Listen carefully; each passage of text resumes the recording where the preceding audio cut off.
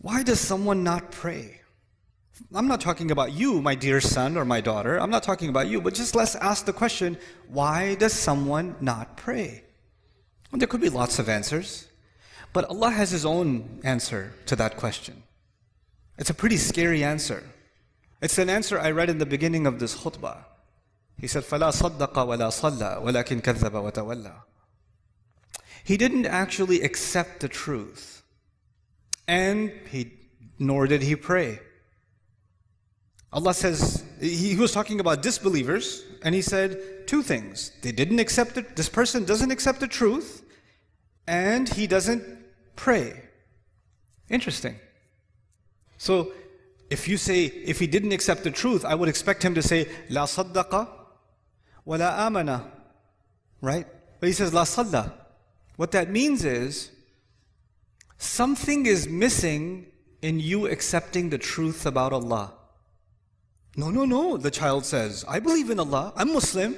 Yeah, you're Muslim here, you're Muslim in your head, but this truth isn't just for your head, this truth is also for your heart.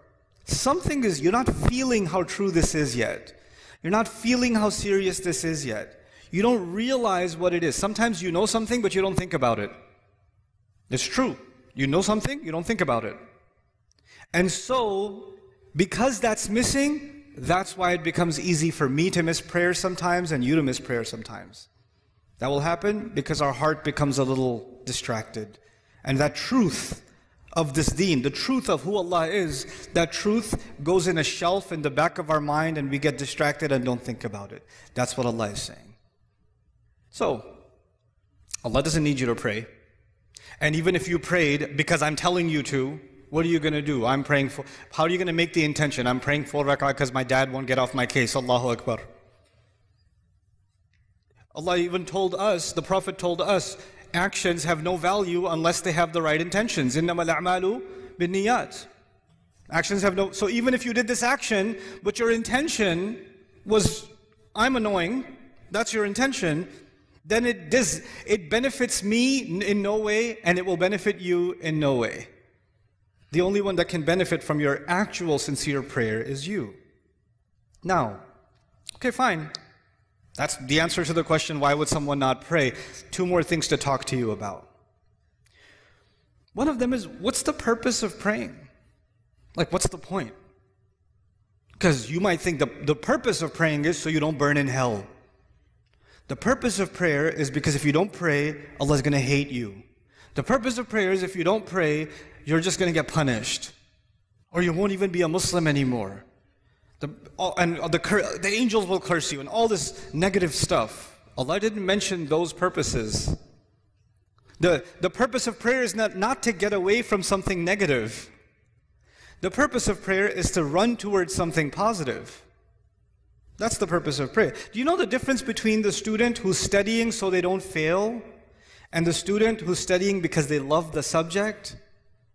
One student is studying because of something positive. The other student is studying because they're trying to escape something negative. An employee who loves their work and an employee who just doesn't want to get fired.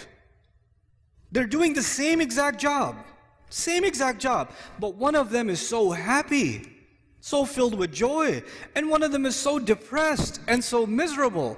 Why? Because one of them is doing this to escape something negative, and the other one is doing it to go towards something positive. Allah in the Qur'an, when He told me about the prayer and why we should pray, what's the point of the prayer? He said, He told Musa alayhi salam this when he met him. He said, أَقِمِ الصَّلَاةَ لِذِكْرِ. Is make sure you maintain the prayer so that you can remember me. Maintain the prayer so you can remember me. I told you already, my relationship with you is very limited. But your relationship with Allah started a long time before you even came in this world. And your relationship will continue with Him a long time after you even leave this world. And that relationship is worth remembering because every good thing that comes to you comes from that relationship. Some good things come because I'm your dad. Some good things, but all the good things that come to you only come to you because of that relationship. So if you want all the positive things to stay in your life, you must remember where all of the khair comes from. all of the ni'mah comes from, all of the rizq comes from, all of the guidance comes from.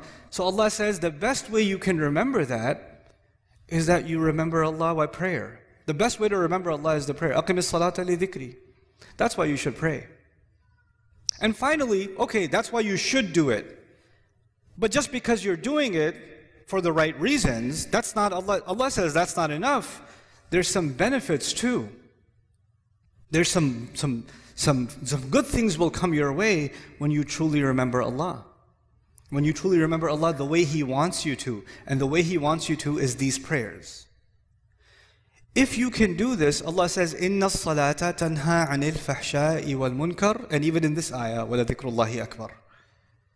He says prayer has the benefit of stopping you from falling into things that are indecent.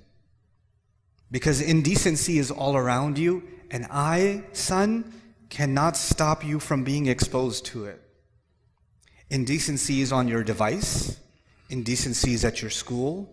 Indecency is among your friends. Indecency is at an Eid party when you're going to a corner talking to your friends.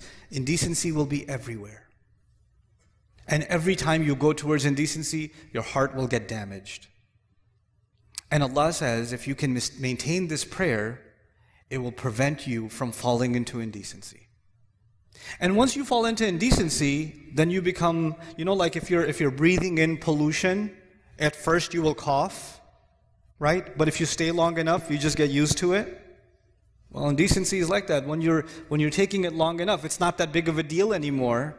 You don't feel like protecting yourself from it anymore because your immune system has gotten corrupt, right? And then you're ready for even more toxic behavior, even worse things, wal munkar, even worse things that you can do. And this prayer will stop you from going down a negative path in your life. That's why you should pray. Now, these are the reasons you should pray, not because I'm telling you to pray. At the end of this whole journey, the decision is entirely yours. Because Allah might take me tomorrow. Allah might take me a year from now. And that relationship you and I have, even if we lived 100 years, we can't live longer than that. There's a time where this is going to end. But that relationship, if you really want to respect and honor that relationship, pray. That would be my advice to you. So this is just a small reminder and I'll come back to the parents now, a small reminder for myself and for all of us parents, that the children we've been given to us so we can control them. The more we try to control them, the more frustrated we become anyway. And the more, I have seen this, especially in families that wanted to preserve the deen of their children, the more they tried to push the religion on their children with control, the more those children rebelled in the strangest ways. In the strangest ways. Because the thing that Allah wants to give, the opportunity you have with your children is not to make them surrender to your instructions. The opportunity you have with them is to make them think about things that only you can make them think about. Make them love things only you can make them love. Your kid loves basketball because he sees you play basketball. He loves the PlayStation because he sees dad play the PlayStation. You can put a love in your child because of how you are. You can do that. And when you tell your kid, do your homework, your kid is not going to be 40 years old and say, I love homework. But your kid could be 40 years old and say, I love basketball. My dad used to play all the time, loved it. What you love gets transferred over. What you instruct gets rejected. That's your reality. Forget your children. That's your own reality. Some of the things you love about your dad are the things that were passed down by love. And some of the things you hate about your dad are the things that he tried to shove down your throat. That's the reality of everyone sitting here. I hope you guys enjoyed that video clip. My team and I have been working tirelessly to try to create as many resources for Muslims to give them first steps in understanding the Qur'an all the way to the point where they can have a deep, profound understanding of the Qur'an. We are students of the Qur'an ourselves, and we want you to be students of the Qur'an alongside us. Join us for this journey on bayinatv.com, where thousands of hours of work have already been put in. And don't be intimidated, it's step by step by step, so you can make learning the Qur'an a part of your lifestyle. There's lots of stuff available on YouTube, but it's all over the place. If you want an organized approach to studying the Qur'an beginning to end for yourself, your kids, your family, and even among peers, that would be the way to go. Sign up for bayinatv.com.